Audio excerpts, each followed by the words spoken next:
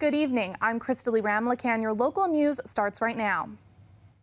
I didn't imagine that I will lose my daughter. Tragedy on the Toboggan Hill. My heart is broken.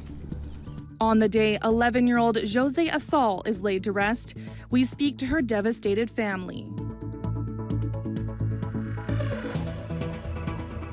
And Omicron is causing major disruptions to area hospitals. We have reached a level of community transmission that we've never seen before. While our community continues to find ways to cope. I want to see my teacher and all my friends, and I was hoping to play with them, but I guess not today.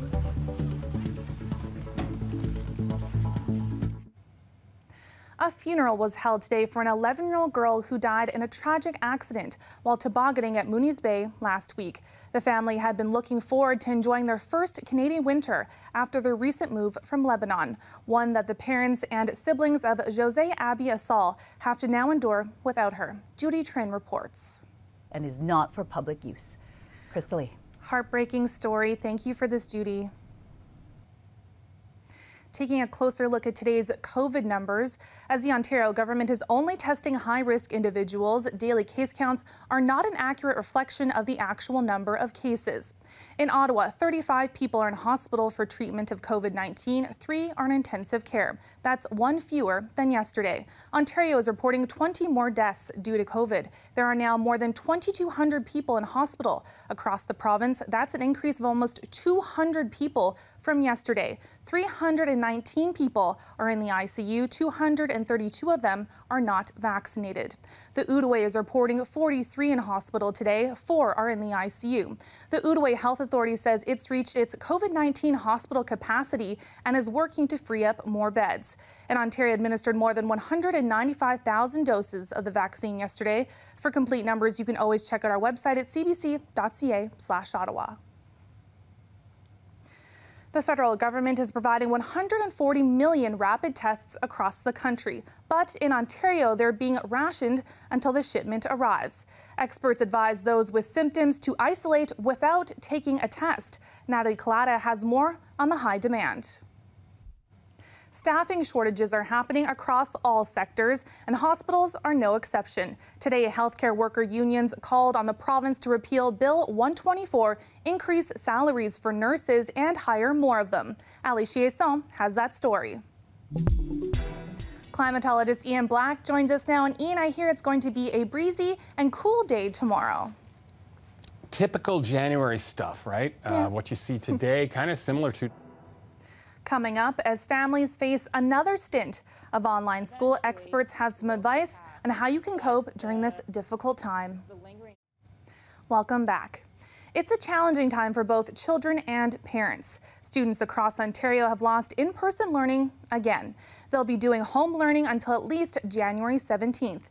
As Nicole Williams reports, finding ways to cope may need to be part of the routine. The new year is often a time for fitness resolutions and brand new gym memberships. But with gyms and yoga studios closed due to COVID restrictions, how do you keep that commitment to getting in shape physically and mentally?